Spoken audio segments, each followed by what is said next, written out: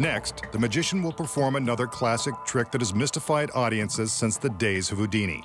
It involves these 4 transparent tumblers, each one larger than the next. The tumblers actually double in volume.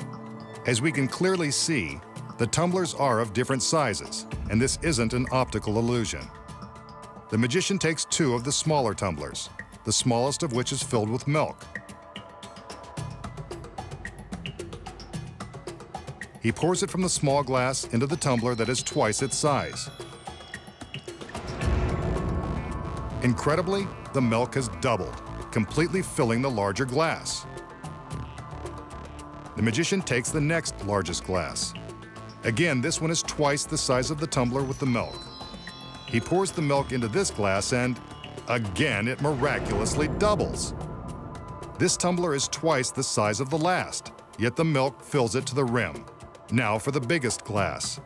As we can see, it too is twice the size of the tumbler with the milk. The magician pours the milk in, once again filling the larger glass completely and defying all laws of science. An amazing trick, named for the Latin phrase multum in parvo, meaning much in little. So how did the magician make the small shot glass of milk double not once, not twice, but 3 times, completely filling the largest glass?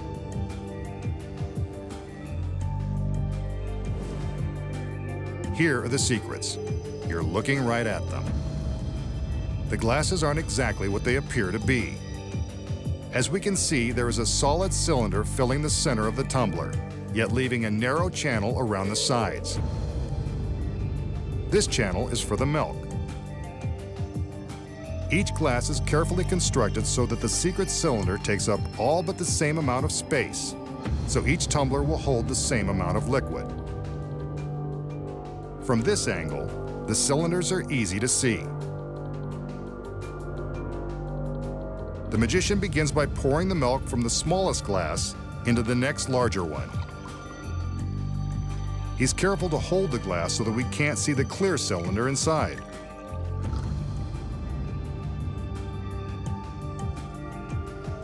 From this angle, we can see the milk cascade off the top of the cylinder, filling the space along the side channel.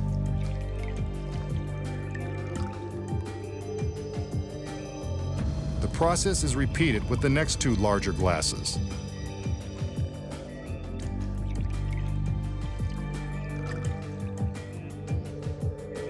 Since their inner cylinders are proportionately bigger, the exact same amount of milk appears to fill them equally.